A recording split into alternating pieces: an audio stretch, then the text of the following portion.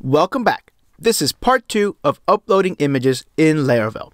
In this episode, I want to tackle being able to resize our image on the fly. And we're going to pull in a library to do that, and you're going to see how easy it is. However, before we get to that, I want to show you something. Right after I uploaded the previous video, one of you pointed out that there is an easier way using the sometimes method to validate our data. So I want to show you what that looks like and what we have right now. So what we have right now is we are using this tap method, which clearly separates what is always required against what is sometimes required. However, Laravel does have a convenient shortcut for this, and if you're okay with having everything in one single swoop, this is what it will actually look like. So we can get rid of that altogether, and then we can move this line up here and add the keyword sometimes in front of it, and we can delete all of this code. That does clean up this validate request method very nicely. The only thing with this approach is that this image, even though is not always required, is clumped together with all of your other fields. So if your form is relatively large, you're not going to be able to tell the difference between really truly required fields and those that require some extra attention. But definitely a good call on this refactor. I will leave it like this from here on out, but either approach will work. It's up to you. So thank you so much to Nitish for sharing that with us. All right, let's move on from there. So this store image method, this is where we need to handle resizing our image. Like we talked about in the previous episode, anybody can upload any size image into our application.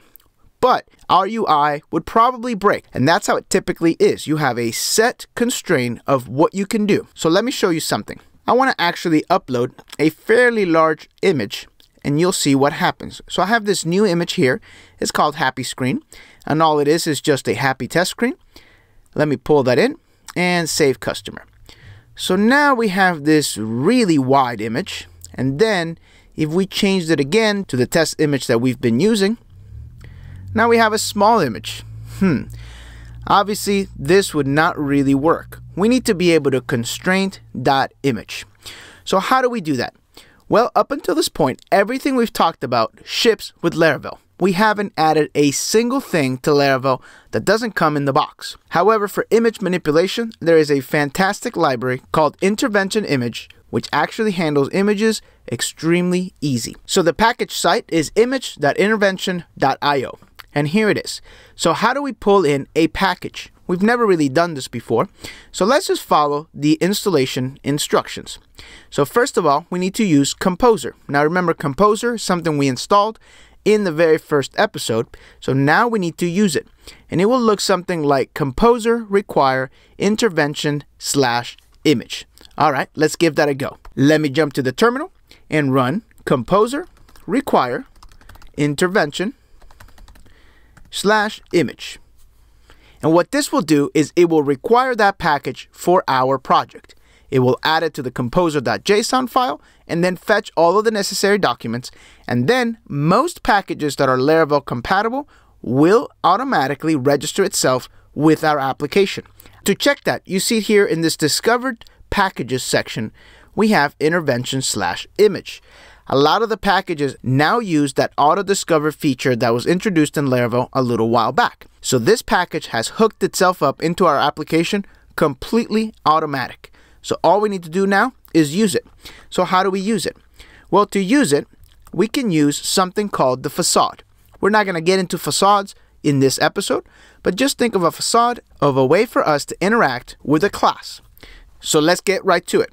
Let's say image equals, and then we need to fetch an image class. And the image class that we're looking for is this intervention/image/facades.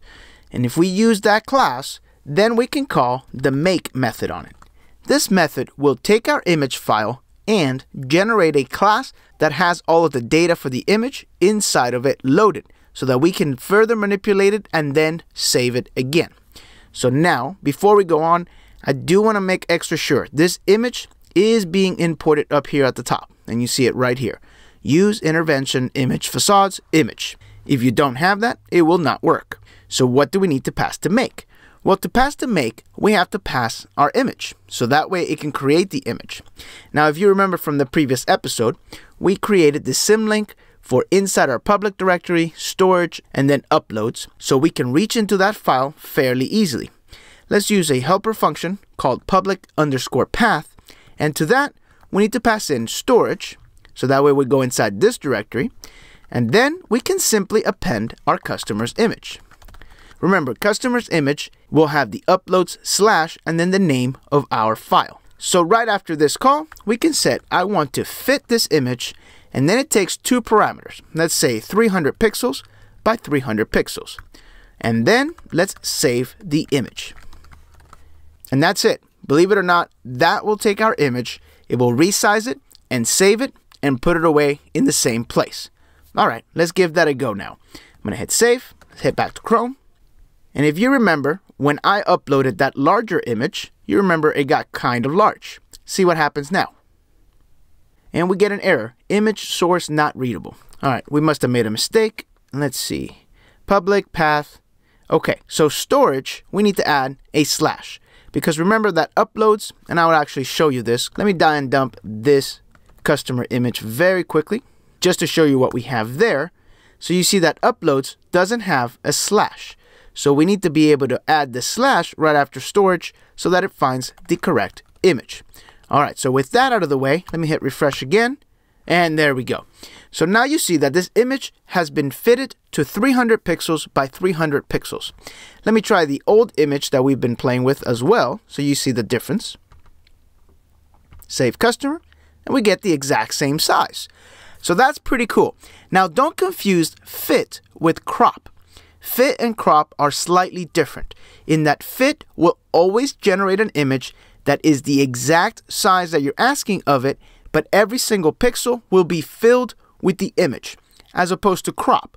Crop will take an image, but only go as far as it can to fit the image inside.